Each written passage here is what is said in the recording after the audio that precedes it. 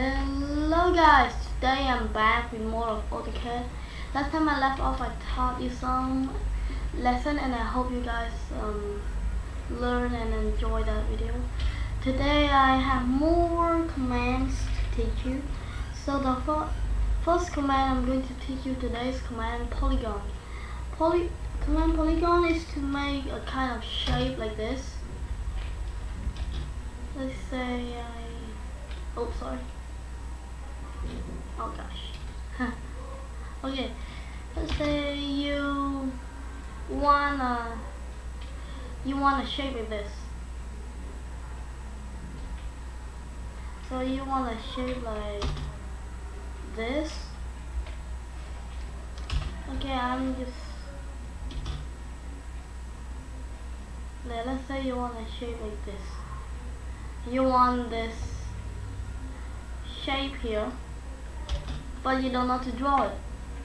So that command is used by Polygon. So first you need a circle or something that is used to be in the center. So now you want to click on PLO, press enter or spacebar, and then they ask enter the number of sides, because I type in 5, so there's 5 sides. See, 1, 2, 3, 4, 5. For example, I put 6 sides. I'll type in 6 and then enter. So what you're going to do, you're going to press in the middle of the circle. So first you're going to put this plus sign here on the circle, and then until it shows a white plus sign in the middle, press on it, and then you can pick. You want it to be like outside of the circle or inside of the circle. Like if I make it inside of the circle, it looks like this. Okay, so now I'm going to do one more time. So this time I'm going to pick outside of the circle.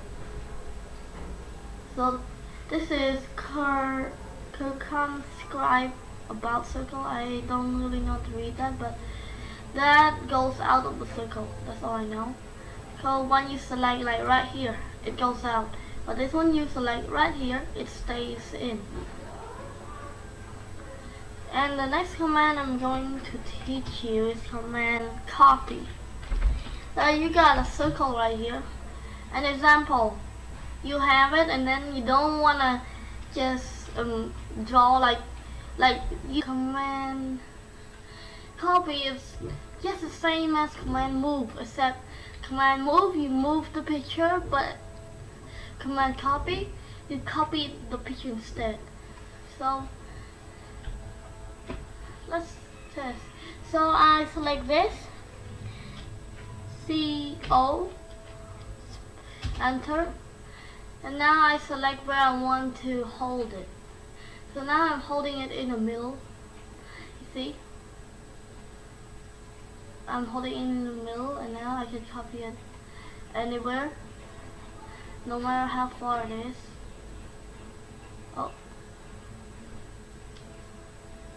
Wait. No matter how far it is. There. So in this command you can copy and paste the thing that you want. So I'll be back with some exercise for you guys to test if you did learn and understand about these commands.